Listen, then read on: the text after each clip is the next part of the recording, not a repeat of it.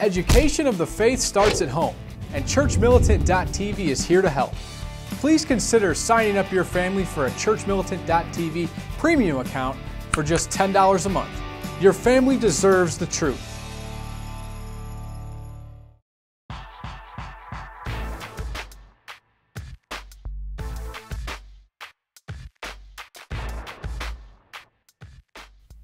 Hello, I'm Michael Miller. And I'm Rebecca Hasenauer. Here are your latest headlines from ChurchMilitant.tv News. The Boy Scouts of America have voted, with more than 60% of 1,400 members voting, to allow openly homosexual youth to join the organization.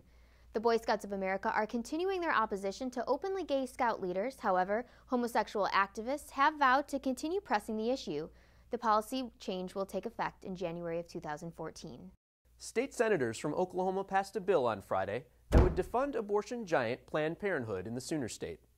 The bill, which does not mention Planned Parenthood by name, reallocates family planning funds to hospitals and public providers instead of private providers. It should be noted, the bill does not state that facilities must be prohibited from performing abortions in order to receive money. A class action lawsuit has been filed against an oral contraceptive company after a group of 60 women claimed wrongful pregnancy while using the pill. The group of women from Canada claim they are upset because they placed so much dependency on a product they trusted and are collectively seeking $800 million in compensation. The Catholic Church in Venezuela is running out of wine to celebrate Mass due to a shortage of basic supplies in the South American country.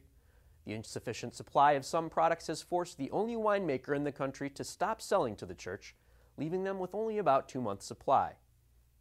Adding to the church's problems, the makers of consecrated bread have told the church they must raise prices because they can't find enough flour. Though government officials in France voted last week to legalize same-sex marriage, pro-traditional marriage supporters have continued crowding the streets, reaching numbers of over 450,000 people, seeking to demonstrate their opposition to the new law. The leading voice of France's pro-family movement has said there are plans to elect candidates that can reverse the law from within. Until then, people will continue to voice their disapproval with rallies in the streets of France. I'm Michael Miller. And I'm Rebecca Hasenauer. Those are your headlines from ChurchMilitant.tv. Make sure you check out today's Vortex, where Michael talks about 2 different kinds of Catholics in the upcoming governor's race in Virginia. Thanks for tuning in today. Spread the word about us to your friends. And may God bless you.